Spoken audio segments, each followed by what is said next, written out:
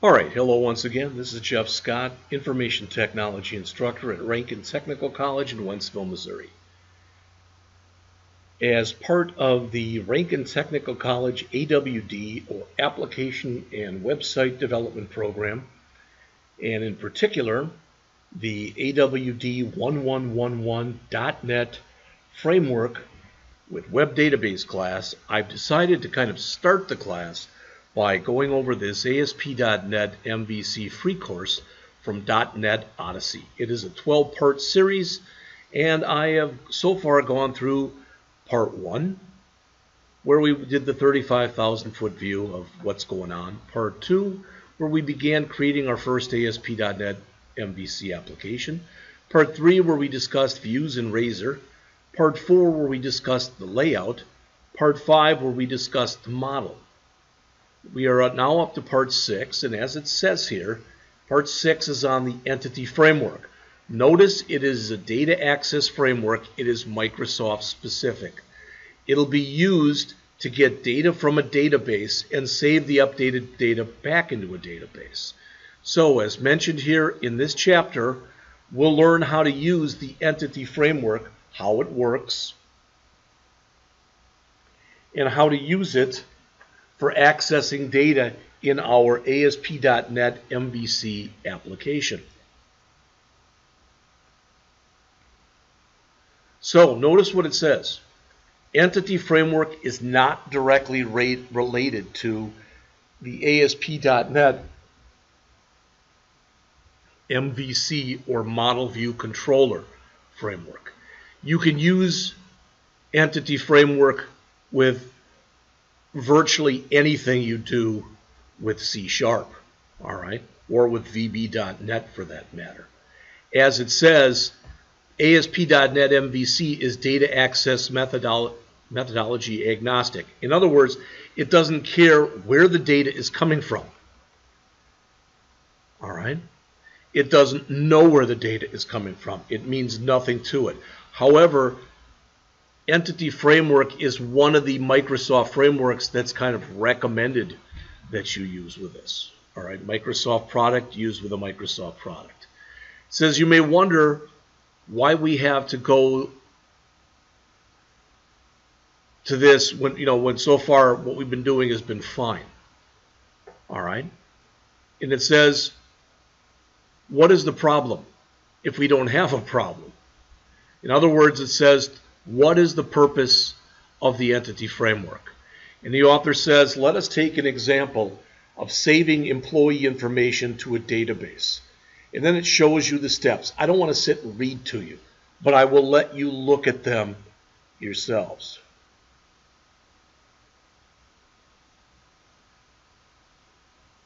Notice it's a 6-step process, and it can be quite code intensive. All right, so it says, now let's see how we do this with the Entity Framework. Well, notice we went from 6 steps down to 3. Well, that's a good thing. In other words, we've cut the amount of steps we have in half. First, we have to create the business objects.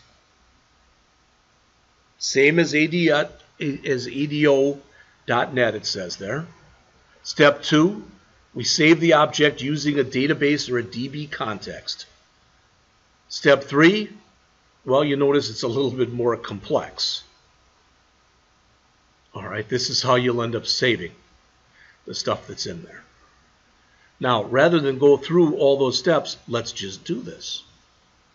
All right, it says in the background, the Entity Framework, what it does is it creates a database connection and creates a query for saving your employee object.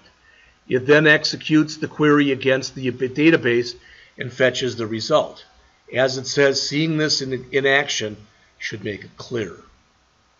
All right, so they want us to start by creating a new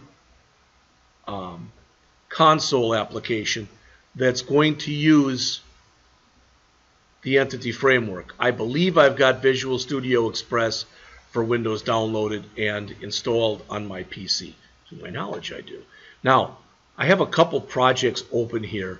This Razor demo that we used a long time ago. And I don't think we need this anymore. Whoops. Okay. And this thing that I made before that was a garbage project. So let's also close that. All right.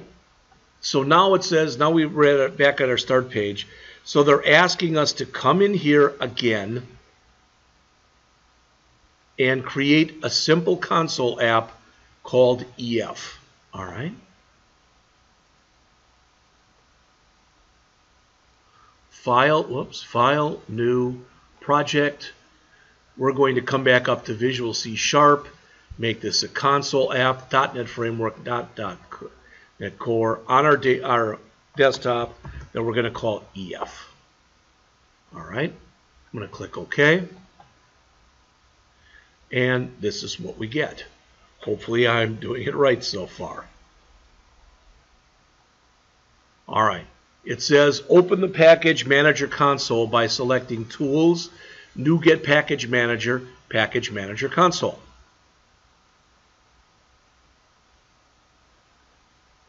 Tools, NuGet Package Manager, NuGet Package Manager Console.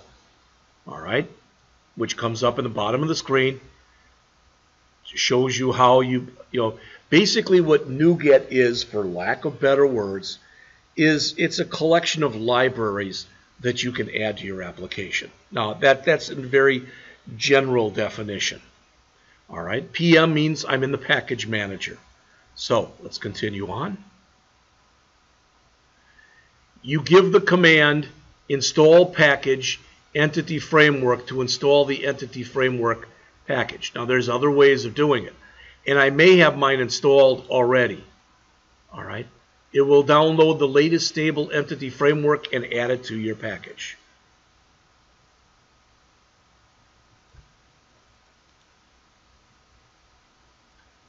Install, no space in here, install minus package, and I believe this is case sensitive, so install minus package, then a space, entity framework, one word.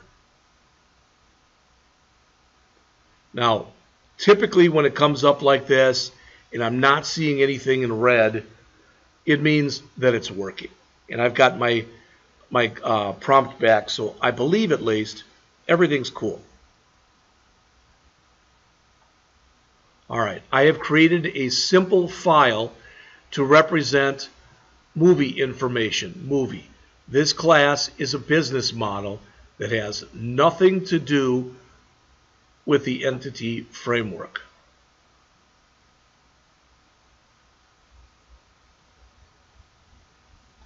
So created a simple class file. So I'm going to grab this, come back into here, right mouse click, in here, right mouse click on the name of our project and choose Add Class.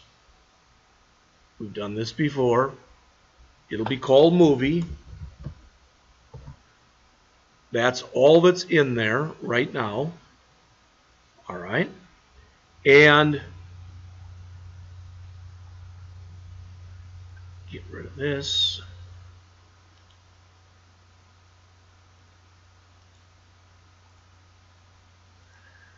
I'm just going to grab everything that's inside here and put it right there. So copy, put it right there. Okay.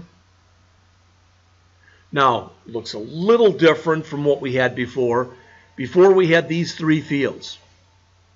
We had an integer representing the rank, a title representing the title, a string, and an integer representing the release year. Notice we've added this. For lack of better words, this will be our primary key. It'll be an ID, so each movie will have its own unique ID. Entity Framework, it says there, has DB Context API, Application Program Interface. This allows you to query the database and perform CRUD operations. Remember what CRUD operations are. CRUD means create, read, update, and delete. As it says, it also performs object tracking, object optimization, and some other things internally. In order to use this, we have to go and do the following steps. DB context is available in the system.data.entity namespace. So we need to include this. All right.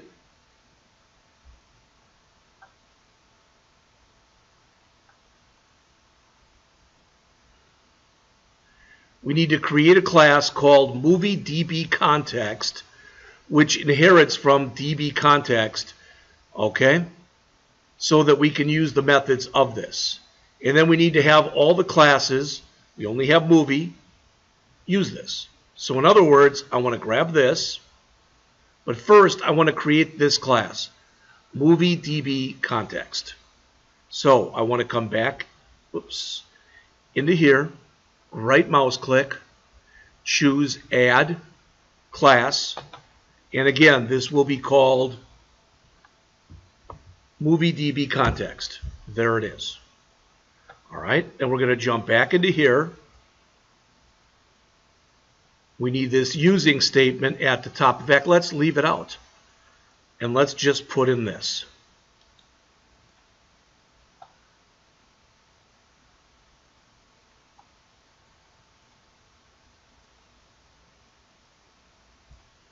We should get an error message. In fact, we get a couple. Notice it's where we're using DB. And if I put my mouse over here or over here, but I'll just use the first one, it says we need, do we want to go in and add using system.data.entity? Well, yes we do. So we can manually put it in, or we can put it in, let the system put it in for us. I'll just put it up here. Notice once we do that, at least one of our errors is gone. Let's highlight the other error here. All right. It says inconsistent accessibility property is less accessible than the property MovieDBContext.movies. Well, it doesn't like something. Pretty obvious. All right. Let's keep on in here and see what we get. It says we have set everything in order to use this. We just have to now make it interact, okay, with our database. So let's write a client application that uses this. So in other words, we want to go back into our main.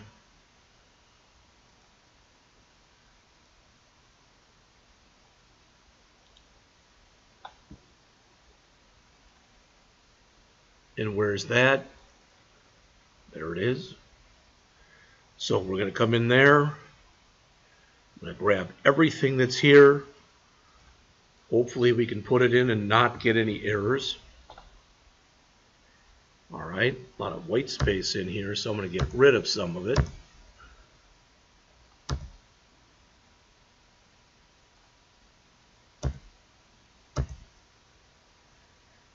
And I should have copied in that other curly brace and did not. All right, new movie, rank 1, Shawshank Redemption. So as of now, we have only one movie in there, as you can see. All right.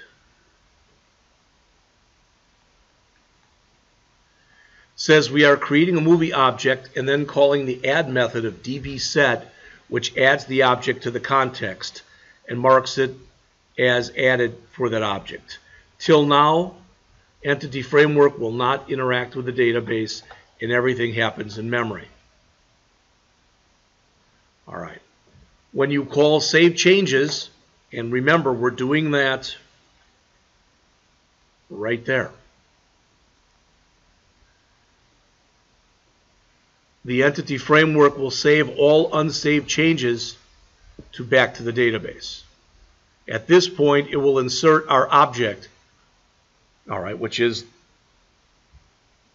rank 1, title Shawshank Redemption, year 19 whatever it was, 94 or whatever. When you run the application, the movie object should be saved to the database. Well, we can try that. I do want to quickly first go back and make sure. I hope we have no errors in here. So I am going to do a file, save all, and I'm going to try to run it. We may get an error. There we did. Doggone.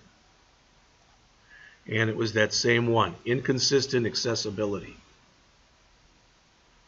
Not sure why we're getting that. See if we can figure that one out. In fact, I am at almost 16 minutes. So I'm going to try to debug this and come back with part 2 of this presentation for lesson 6 or part 6 in just a couple minutes.